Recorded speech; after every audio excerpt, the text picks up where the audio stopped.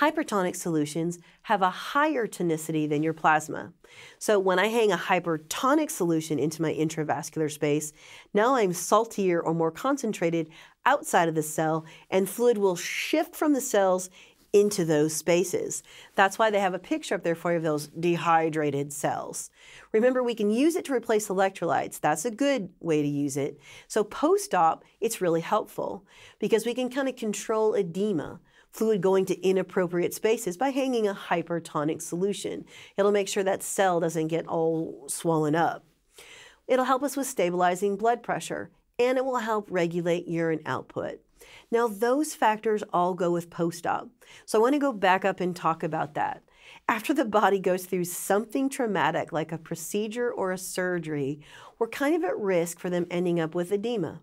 Also, blood pressure might be hard to manage because if the patient's fluids are moving back and forth, we're going to have a drop in blood pressure. Then our kidneys might not get as perfused as well, and urine output would drop because we don't have as much fluid in that intravascular space. That's why hypertonic solutions are so helpful. That'll help us keep fluid in the right spot, keep their blood pressure stable, and help us keep a normal and healthy urine output. We've got a listing of hypertonic solutions for you there. This is the most common post-op fluid that we use, D5 half normal saline. All right, so let's look at what are some of the appropriate times to use D5 half normal saline. Well, it is one of the fluids that we use in the treatment of DKA, but remember, I've put these notes in here just as kind of ideas or practice ideas, because DKA is a very specialized treatment plan that has to be individualized to the patient's status, how quickly their blood sugars are resolving, etc. So I put them in there just to give you a reference and an idea, but don't worry about memorizing those exact specifics. So how does this IV fluid, this D5 half normal saline, help us out?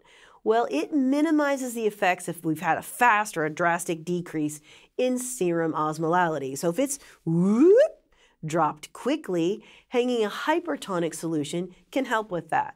Because if we've had a super quick drop, we're worried about cerebral edema and hypoglycemia, and so this IV fluid can help us with that.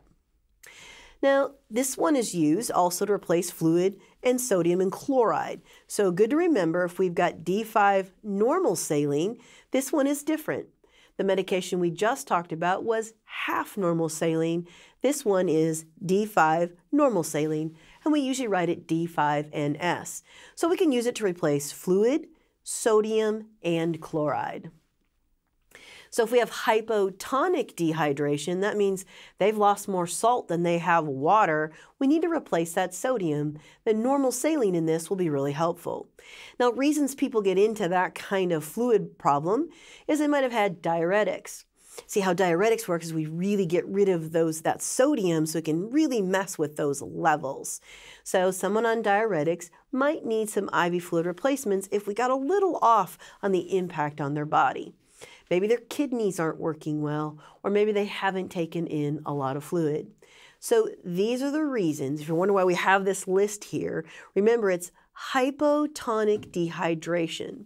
That means your patient has salt loss that's greater than the water loss. Okay, so we know that they have hypotonic dehydration, that salt loss has been greater than the water loss, so they are also hyponatremic.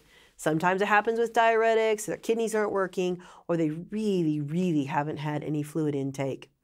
It also happens with an endocrine disorder, SIADH. That is syndrome of inappropriate antidiuretic hormone. Now let me explain that. Antidiuretic hormone is a messenger that anti is against diuresing. So what this hormone does is tell your body, no, it's mine. You can't let go of any fluid. So if I have ADH, I don't pee very much. If I have an inappropriate amount of ADH, then what I have is I hang on to all the water. You end up blowing up like that blueberry girl in Willy Wonka in the Chocolate Factory. They hang on to all this water because they have too much of a hormone that's against diuresing, and therefore their serum sodium level drops. It's called dilutional hyponatremia. My sodium level is relatively low because I have all this extra water on board. So that's what SIADH is. You have low sodium, not because you don't have enough fluid, but because you've got way too much fluid from an endocrine imbalance called SIADH. Addisonian crisis can also throw a patient into a low sodium state. If someone's in an Addisonian crisis, they either have the disease, Addison's disease, or they possibly were on high-dose corticosteroids for a long period of time, and they have adrenal gland suppression, and they stop taking their medications. Then aldosterone is that big one for sodium control. If they don't have an adrenal gland that can function, and we weren't able to replace those hormones, they're likely to have low sodium. This might be an IV solution that we would pick for them. Now, you don't want to use D5NS with renal or CHF patients. They don't need that extra sodium on board. So there's a really increased risk of fluid overload with these patients. So we don't want to throw them into heart failure or pulmonary edema. Now, D5LR is the next one up with our combinations here. It's a sterile solution, but it's got calcium chloride, potassium chloride, sodium chloride, and sodium lactate in water.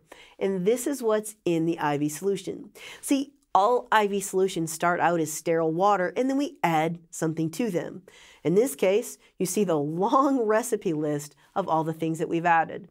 But whether we're talking about normal saline, half normal saline, D5W, all IV solutions start as sterile water, and then we add things to them. The problem with D5 and LR is the liver converts that lactate to bicarbonate. Ooh, that sounds familiar, doesn't it? We talked about that with another IV medication. If the patient has liver disease, they won't be able to metabolize that lactate well.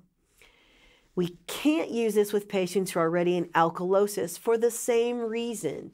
If we have that extra bicarbonate and their pH is already alkalotic, already too base, greater than 7.45, then we don't want to add more base to that situation. So we can use this as a fluid and electrolyte replenisher as long as that patient, because remember all the things that were in this? Right. But as long as that patient is not having liver problems or they're not in a pH alkalotic state, this should be safe.